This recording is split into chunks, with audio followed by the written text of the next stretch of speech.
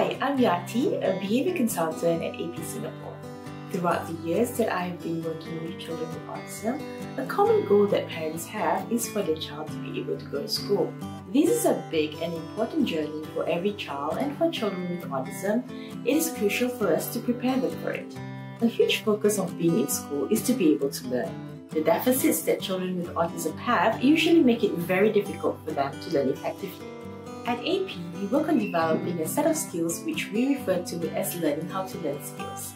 These skills target the ability to adapt and focus. An example of such a program is copying or acquiring information by observing what others are doing.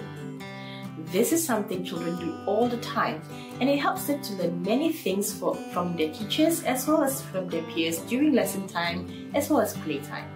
When we teach such a program, we break it down into smaller parts and teach each skill systematically so that it will be easier for the child to learn.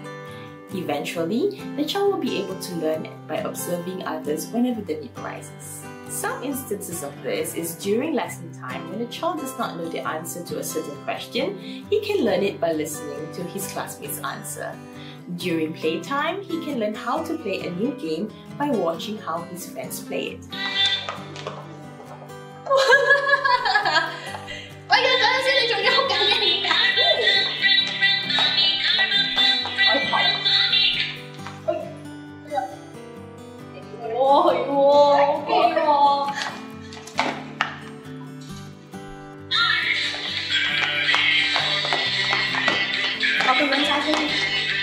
In order to do so, he needs to be able to sustain his attention, focus on the relevant parts of the game, and remember the information.